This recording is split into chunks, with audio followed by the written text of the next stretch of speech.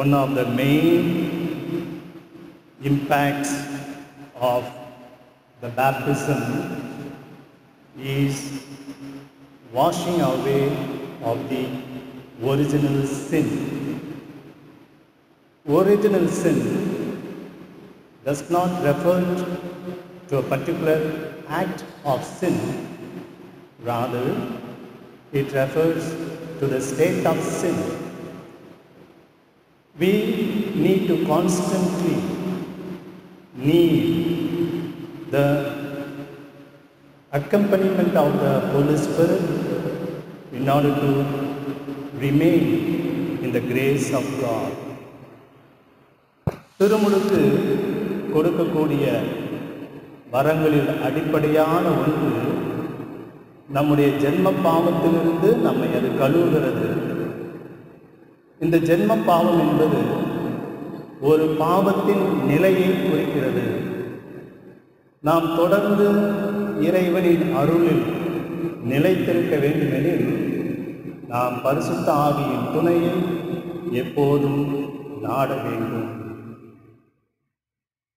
Dear friends, before I come to my homily passage, I like to speak a few words as a personal note that I will say in Tamil, then I will switch over to English. அன்பார்ந்தவர்களே, father மரியசஸ் சொன்னாங்க தொடக்கத்தில், father Stephen உடல்நிலை இல்லாமலாக இருந்தாலும் இங்கே நமக்காக பூசைக்கு வந்திருக்கிறாரு அப்படின்ட்டு. உடல்நலம் இல்லாததுனால பிரசங்க சின்னதாக வைப்பார்னு நினைக்காதீங்க. ஏன்னா அவர் எனக்கு கொடுத்த லெட்டரில் 20 நிமிடத்திற்கு மிகாமல் வைக்கணும் அப்படின்னு சொன்னார். அதனால் 20 நிமிடம் பேசுகிறதுக்கு பர்மிஷன் உண்டு. கடந்த மே மாதம் என்னுடைய தாயார் இந்த கொரோனா தொற்று நோய்க்கு ஆளாகினார்கள். திருச்சி தனியார் மருத்துவமனையில் அனுமதித்தோம். தொடர்ந்து ஓரிரு நாளிலேயே எனக்கும் அந்த நோய் இருப்பதாக கண்டுபிடித்ததால் நானும் அதே மருத்துவமனையில் அனுமதிக்கப்பட்டேன். ஆனால் அம்மா ஒரு வாரத்திலேயே சீக்கிரம் வீட்டுக்கு சுகமாகி போயிட்டாங்க. ஆனால் நான் தொடர்ந்து அந்த மருத்துவமனையில் இருந்தேன். நிறைய பாவம் செஞ்சவங்க ரொம்ப நாள் இருப்பாங்கன்னு நினைக்கிறேன் மருத்துவமனையில். கொஞ்ச நாள்லேயே அந்த மருத்துவ சிகிச்சைலாம் பலனளிக்காமல் என்னுடைய நிலைமை இன்னும் அதிக சீரியஸாக போய்விட்டது. அப்போ ஆக்சிஜன் பற்றாக்குறை வேலை. அதனால் இங்கேருந்து பெங்களூரில் உள்ள சென்ட் ஜான்ஸ் மெடிக்கல் காலேஜ் ஹாஸ்பிட்டலுக்கு அழைத்து செல்லப்பட்டேன். அங்கே 2 மாதம் மருத்துவமனையில் சிகிச்சை பெற்று ஜூலை மாதம் தொடக்கத்தில் பத்திரமாக வீடு திரும்பினேன். 2 முறை ஐசியூவில் வைத்து சிகிச்சை கொடுத்தார்கள். அந்த மருத்துவர்களுக்கெல்லாம் ஒரே ஆச்சரியம். நான் 2வது ஐசியூ போனது ஆச்சரியம், ஐசியூலேருந்து பத்திரமா வெளியே வந்தது ஆச்சரியம். ஏன்னா ஜெபத்தினால தான் இது நடந்தது என்று சொன்னார்கள். அந்த சமயம் எனக்காக நம்முடைய தந்தையர்கள், சகோதர சகோதரிகள், பங்கு மக்கள் எல்லோரும் ஜெபித்தார்கள். எனவே இந்த நேரத்தில் அந்த ஜெப உதவிக்கு நன்றி சொல்ல நான் விரும்புகின்றேன். இது ஒரு இறைவனுடைய பெரிதான புதுமை, இறக்கமிக்க செயல் என்று நான் சொல்ல வேண்டும். எனவே இந்த நேரத்தில் இறைவனுக்கு நான் நன்றி சொல்லுகின்ற அதே சமயத்தில் இன்னும் இந்த தொற்று நோயினால் பாதிக்கப்பட்டு துன்பப்படுகிறவர்கள் விரைவிலேயே சுகம் பெற நாம் ஜெபிப்போம். இந்த தொற்று நோய் விரைவிலேயே நல்லது முடிவுக்கு வர வேண்டும் என்று மனுக்களும் காக்கப்பட வேண்டும் என்று நாம் ஜெபிப்போம். Dear friends, today's theme is one of the statements of the creed of the Nicene Creed. Interestingly, this year for the Novena Masses, we have taken different statements of the creed for our reflection. Today, we reflect on this particular statement. We believe in the forgiveness of one baptism, or the baptism which gives us the forgiveness. This Nicene Creed statements slightly differ from the statements of the Apostles' Creed. Nicene Creed we usually recite during the Sunday Masses, whereas Apostolic Creed, Apostles' Creed, we recite in the beginning of the Rosary.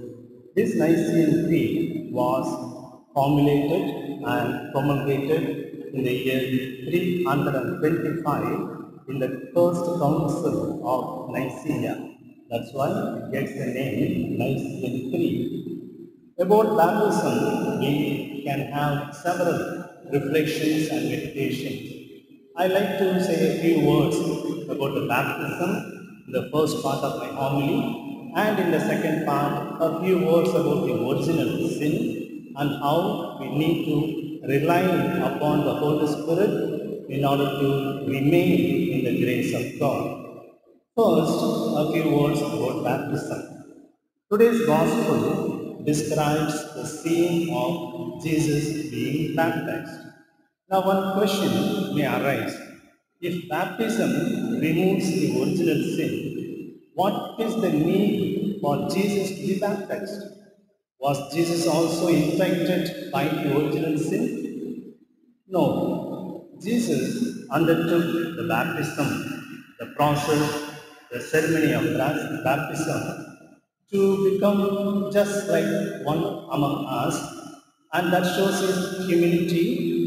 And the scene of baptism is an opportunity to reveal the mystery of the Holy Trinity, because we hear the voice from heaven, that is the voice of God our Father, then Jesus the Son, and the dove comes in the form of the Holy Spirit comes in the form of the dove.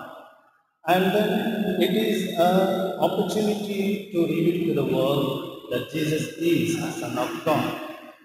In the New Testament, we have several references or explanations about baptism.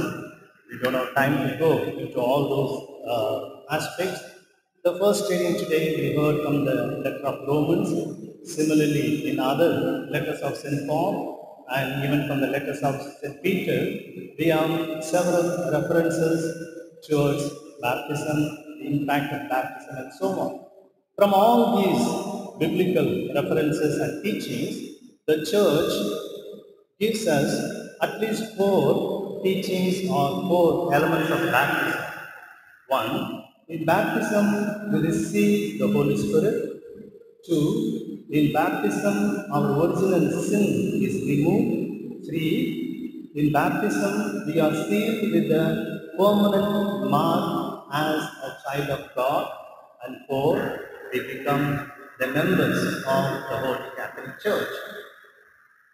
About all the other aspects, we have occasions to speak about, to reflect on. For example, we take the gifts of the Holy Spirit and so on.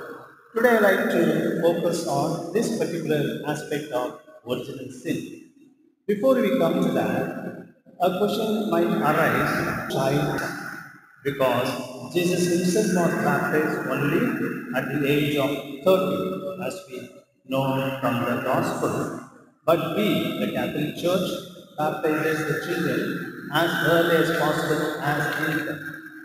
How many of you remember your baptism day or day?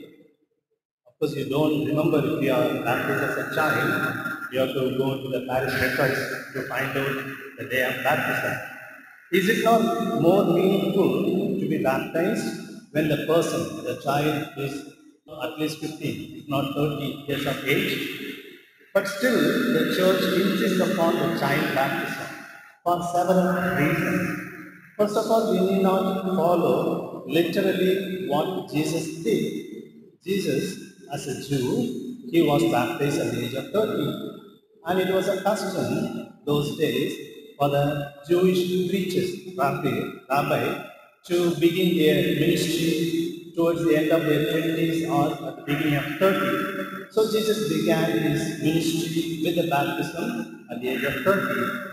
And we need not follow in every aspect Jesus, in the sense in his culture or the food habits or the lifestyle, because we are not Jews.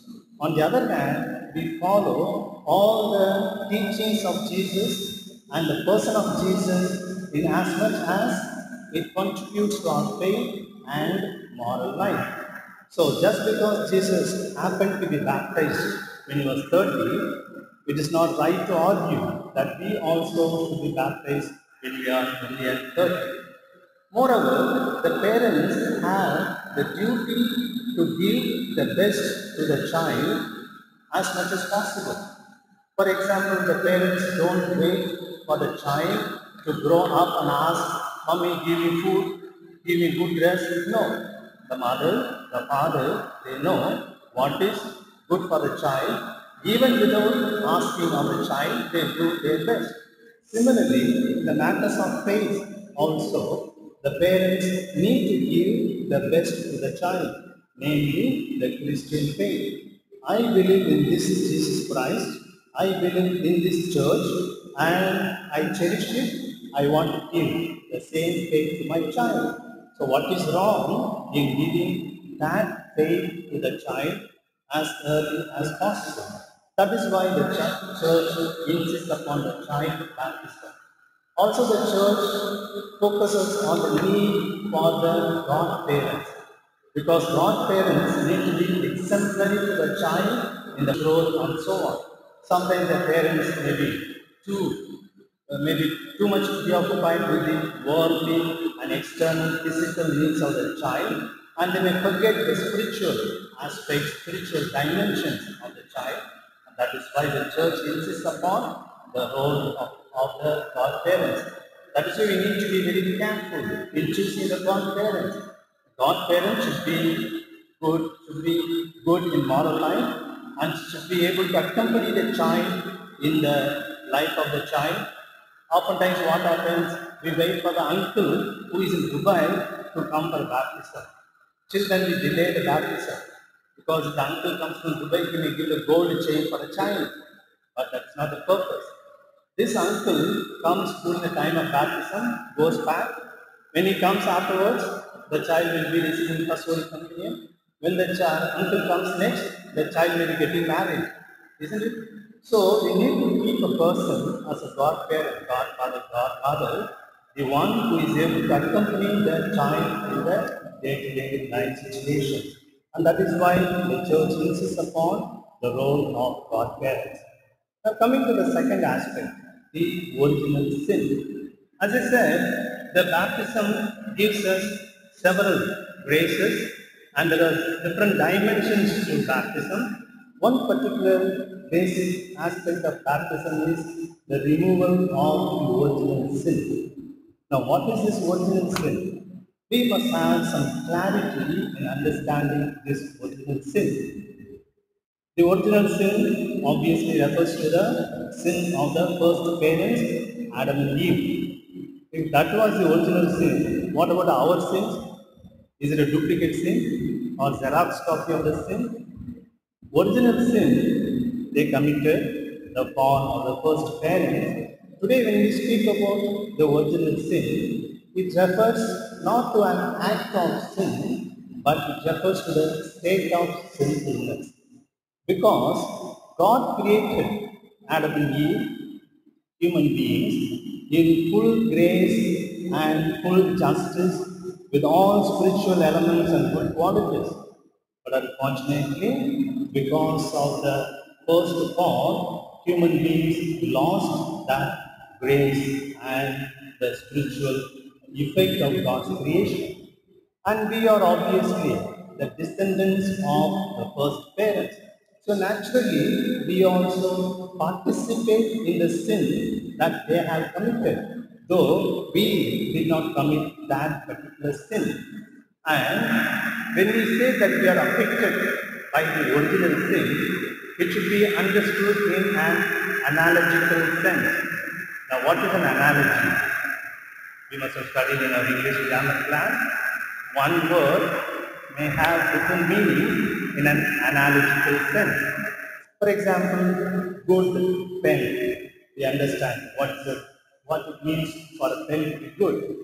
A good picture, a good dog, a good homily, not this one, in general. Now, in all these things, the word good is common. Good pen, good picture, good homily, but the meaning of this good should be understood in a different way in each context. When you say good dog and good pen, we cannot expect the pen also has a tail like the dog. No, it is an analogical sense. Similarly, when we say the original sin, it should be understood in the analogical sense. It refers to the state of sinfulness, not the act of sin. Because of this fall of the first parents, we have lost the original holiness, grace, and justice. However, it's not completely removed from us. The original holiness and grace is only wounded, it is damaged, so it can be rectified, it can be restored back, and precisely that is what done by baptism. Baptism tries to restore the original holiness and the grace which were lost by the first fall of the parents. Now the question comes, if our sins are removed at the baptism, then why do we commit the sin again?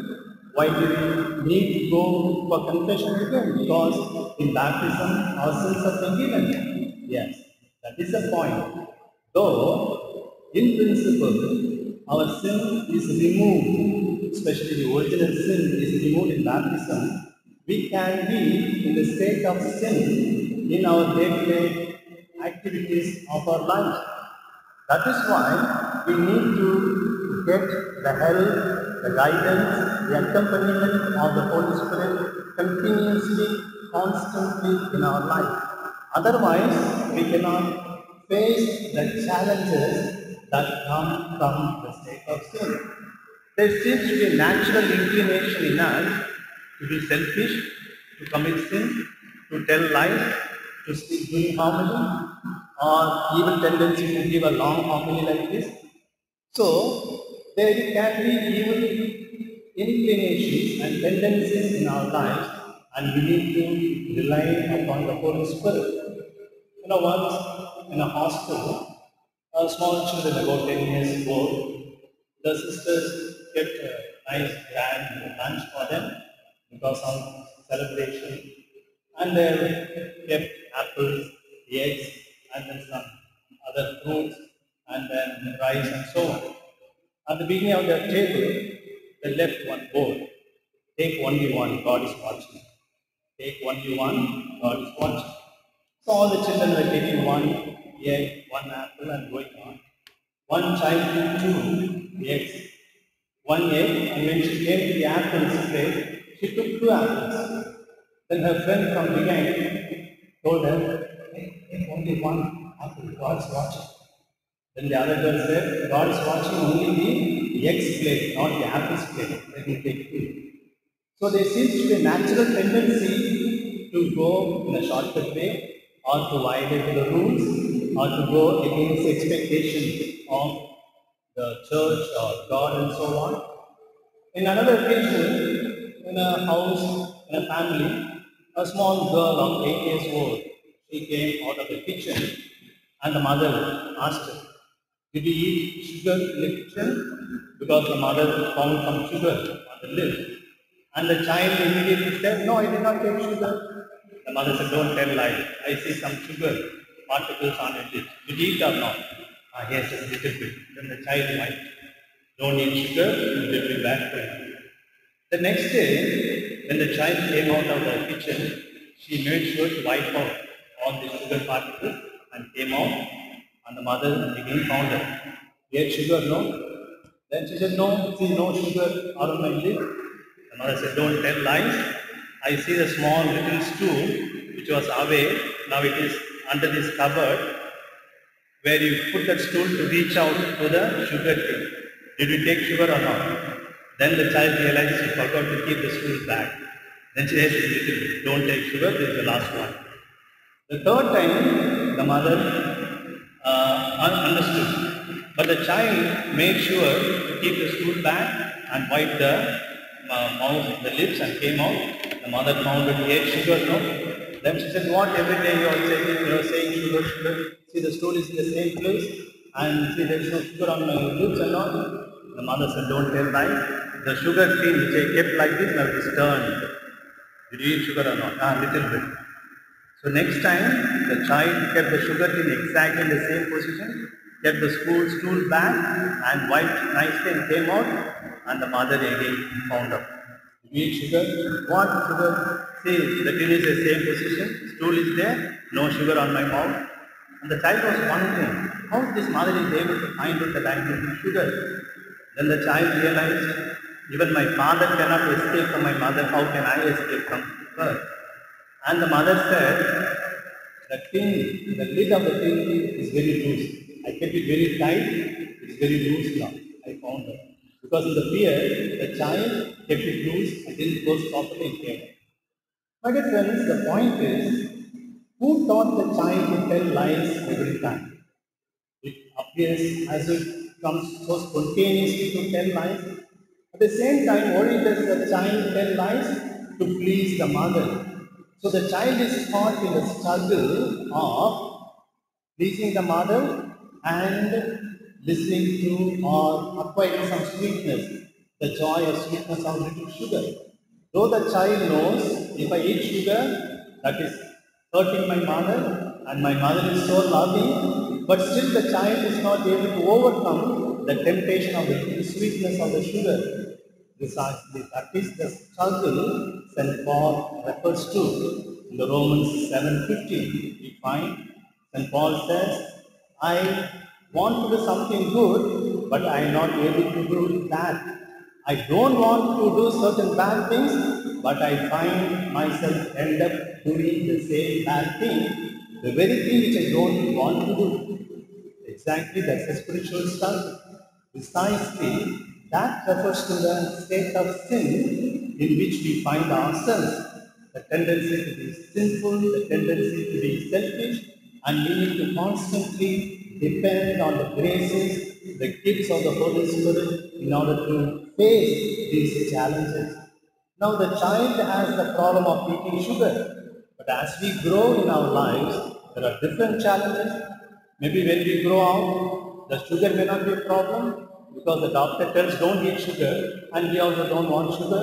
But there are other aspects in life which keep us or land us in the spiritual struggle.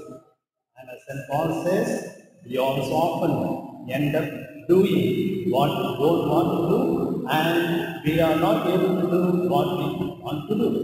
Precisely, to face this spiritual struggle, we need to have the gifts of the Holy Spirit, and that Holy Spirit is given to us in abundance in the time of baptism. A few words in Tamil. அன்பார்ந்தவர்களே, இந்த திருமுழுக்கு நமக்கு கொடுக்கக்கூடிய தூய ஆவியானவரின் துணை தொடர்ந்து நம் வாழ்வில் இருக்க வேண்டும். ஏனெனில் இந்த திருமுழுக்கு நம்மை ஜென்ம பாவத்திலிருந்து கழுவினாலும் அந்த பாவம் செய்யக்கூடிய அந்த ஆர்வம் அல்லது ஒரு தூண்டுதல் நம்மில் எப்போதும் இருந்து கொண்டே இருக்கிறது. எனவே அந்த பாவ நிலையிலிருந்து, பாவ தூண்டுதலிலிருந்து நாம் வெளிவர வேண்டும் என்றால், அந்த பாவ தூண்டுதலிலிருந்து நாம் வெளிவந்து இறைவனுக்கு உகந்த வாழ்க்கையை வாழ வேண்டும் என்றால், தூய ஆவியானவரின் துணையை ஒவ்வொரு நாளும் நாம் நம்முடைய வாழ்வில் தேட வேண்டும். இந்த ஆதி பெற்றோர் செய்த அந்த பாவம் ஜென்ம பாவம் என்று நாம் சொல்லுகின்றோம். அது நம்முடைய வாழ்வில் எந்த விதமான பாவ செயலையும் குறிக்கவில்லை, மாறாக பாவ செயல்களுக்கு நம்ம இட்டு செல்லும் பாவ நிலையை குறிக்கிறது. அந்த நிலையிலிருந்து நாம் வெளிவர வேண்டும் என்றால் தூய ஆவியானவரின் துணை நமக்கு நிச்சயமாக வேண்டும். செய்து பார்க்கிறோம்.